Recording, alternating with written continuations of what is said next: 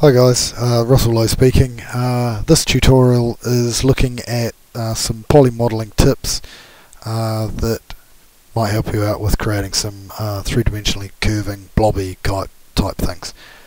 So to start off with, we select a box object type from the standard primitives, click and drag out an object. You can see that it's just one single box, and you can see it's got length segments, height and width segments over here. We can crank those up, and you can see in the other views it starts giving you some information about how many times the face is subdivided. If we hit the F4 key, it shows it in the perspective window, and Alt W makes that perspective window bigger, and Alt middle mouse will let you rotate the thing. If you just hold middle mouse button, that's panning it, so use those things a lot, and rotate with the rolling the middle mouse button. I should say that to convert, or if your units aren't in centimeters, they should be. So go into customize unit setups, and you can change them here into centimeters from whatever it was before, metric, and system unit setup, 1 unit equals 1 centimeter. And to begin with, mine were on millimeters, and I changed them to centimeters in the last time I tried this demo. The reason why we're using centimeters is so that we can create objects in 3ds Max and import them directly into Crysis, and they'll be the same scale. So this is 90 centimeters wide. I'm going to right click somewhere in the grey area, and it's going to stop deselect using the box object type, which is kind of handy. So Alt and middle mouse to spin the thing around. I'm going to right click on the object and convert to an editable poly. I can always also go into its modify tab and right click in there and convert to editable poly. So two different places. I'm going to do a sub selection of a polygon face and hold down Control and select multiple ones at once. Then I'm going to hit extrude and click and drag that up, and click and drag it up a couple of times. And you can see the reason why I'm doing it a couple of times is so that I can get these sort of leftover things going on. So I'm just going around here and just generally messing around with the thing, with the extrude, and then maybe fine. You can also select vertices, drag around them, hit the W key for move, and you can sort of get some more dramatic sort of movements going on there. Select those ones, move them all up, which is different than an extrude. They're just shifting vertices around. What I'll do is I'll go back to the face again and hit that one there and go bevel. The bevel is like an extrude, except that you've got a second operation. So you can click and drag, and then you can say go in or out. So in and then out. Lovely. Another one in here is the inset, and if I click that one and drag, I get a inset polygon that I can then extrude. I don't know what happens if I do multiple ones of those. Let's see. Oh, that's kind of handy. Then extrude. Oh, that's kind of handy, isn't it? Okay, so those are a couple of those tools. What I'll do is I'll make a bit of a towery thing up here, and then I'll make a towery thing up here, and then what I'm going to do is select that face, say there, and delete it. I'm going to select that face there and delete it, and then I'm going to get the expand this to see its sub object menu. I could have dragged up here to see it as well, but when it's hidden you can see it here too. Max does that a little bit, showing things in two places. going to select the border around that missing bit and a border around that missing bit. Then I'm going to go bridge.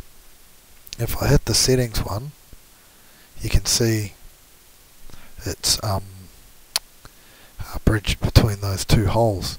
So I can hit segments, I can twist, give it a nice little twist there. That's usually to correct the balls up.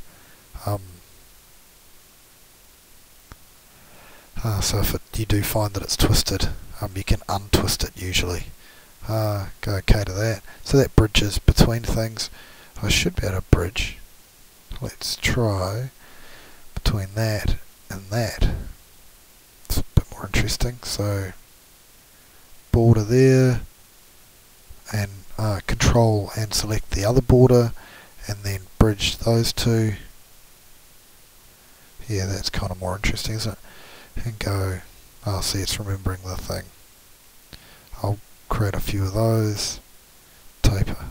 Don't know what. Oh, okay. It's interesting. And bias. I guess that just says where the taper occurs. And smooth will just be how smooth, but the angle between each surface. So we've got some things. The angle between each surface that it shows a smooth flowing surface from. Excuse me. You're thinking this is horrendously beautiful, with the emphasis on the horrendous, but it's not really much good to you just yet. So what else have we got? So I'll turn that off, I'll hit render, and you can see it did that funny pixelated sort of a thing going on. What we want to do is a couple of things. Get rid of the black background and stop it from being pixelated like that. So I'm going to go into the render setup, and right down the bottom I'm going to go assign renderer. It's got mental row render at the moment. Going to change that to default scanline render and go OK. Render it again, and you'll see it zaps straight down without doing that funny pixelated sort of thing. It's not a big deal what we just saw, but if you've got more detailed things, it'll take forever, and I don't like the look of it anyway. If I hit the 8 key, it brings up the environment and effects, and into the background color I'll go OK, and notice you could even use map and then pick a picture to put in the background. Use that wisely. So if we now to this, I'll add a smooth modifier, mesh smooth. Mesh smooth. There we go.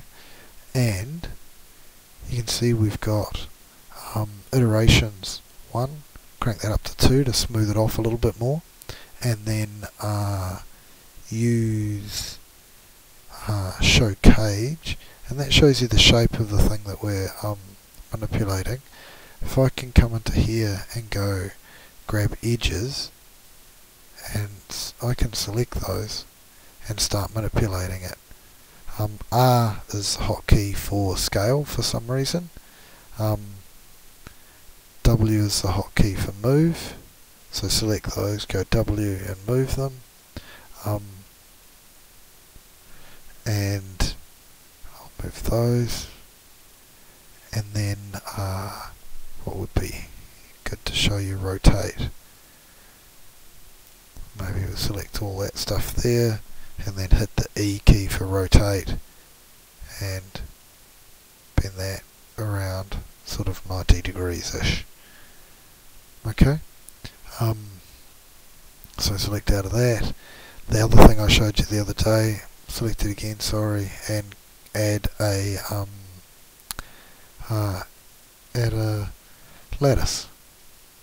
Now if nothing happens, I might have had a sub-object selection going, and I thought I might have, but I didn't. If nothing happens, then clear out of it. Actually, I'll do that. I'll have that selected, and now add a lattice, and it should just try and lattice that one little point. Oh no, it's alright. Change the radius of the struts, which are the things in between. Put that down to 0.5, and then change this one down to 0.5 as well, which is the joints, and now you can see we've got a nice little wireframey thing going on. Zoom in a little bit closer and you can see that it's actually kind of interesting the way it's all looping over itself. Next thing I'm going to do is create a box underneath it. You can see it's remembering those settings from last time, so I'll just get rid of those amount of subdivisions, and then right click in here to stop making boxes, create a material. We want to come to here and choose a standard material. Okay, I'm going to click and drag that onto there. I'm going to create two standard materials. Click the diffuse, drop it down to white, go OK, and then I can drag that onto my box, and I can drag it onto my object as well. Or you can select an object and then go assign material to selection, which is sometimes a lot faster when it's when it is sorry, that's my phone going off. I've got to be going shortly. That's sometimes easier when you've got a whole lot of different objects in the scene, and it's hard to control which one you're dropping the object onto. The next step, I'm going to stick a light in the scene. So if I go into lights and it's on photometric in here, I'm going to change that to standard and change it to a omni-light. Click in the scene somewhere, click W to stick it up, and then put it back somewhere where we'll get a nice shadow, maybe over here somewhere. That'll do. And go into the modify tab for that, turn on ray trace shadows, which is a default position, shadow parameters, drop the density down to 0.7, that way they won't be black and they'll be a little bit more convincing, and then click the teapot and get another render. Your renders might take a bit longer, this is a fast machine. Anyway, so that's what a ray trace looks like. Accurate shadows. If we turn on shadow map, that'll be softer shadows and it should render faster. And you can see it's maybe a little bit more convincing. The reason why I put the box there is so that it'd have something to cast a shadow onto. What I'm going to do now is delete that omni-light. I'm going to make this lattice a bit bigger, so 2 centimeters and 2 centimeters,